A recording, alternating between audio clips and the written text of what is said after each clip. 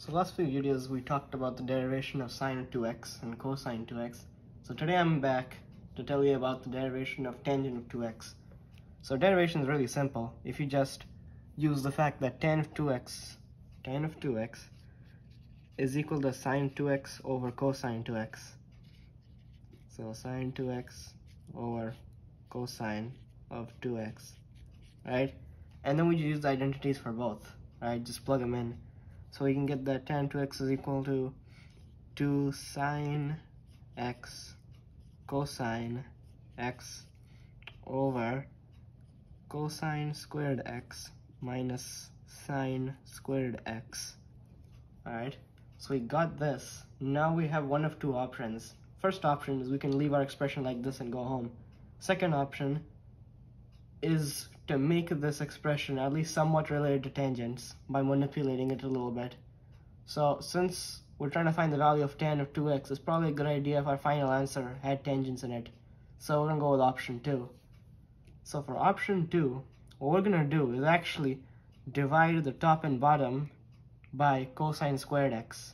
Because you can imagine, I'm writing a multiplication symbol here, I'll explain that in a bit. But if we divide the top and bottom by cosine squared x, you'll notice this cosine squared x will become a 1. This sine squared x will turn to a tan squared x, because I mean sine x or cosine x. And then a cosine x will magically disappear from up here, and we'll probably get like a tan of x. Well, not probably, we will get a tan of x.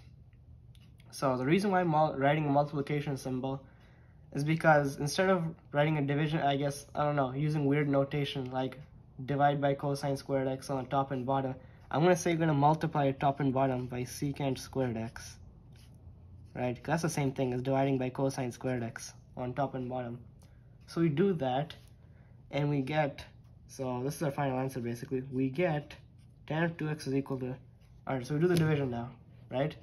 Sorry about that. So we do the division.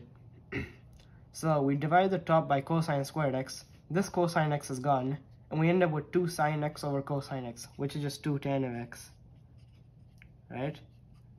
And then, as I said, we distribute the secant squared x to both the cosine squared x and the sine squared x. Cosine squared x goes away, so we end up with a 1. 1 minus something. 1 minus sine squared x, so we get sine squared x over cosine squared x. That's just tan squared x. So we end up with 1 minus tan squared x. And that's our expression for tan of 2x, our double angle identity for tangent function.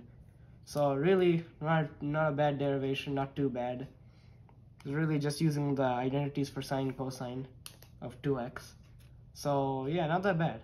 And stay tuned for more cool stuff.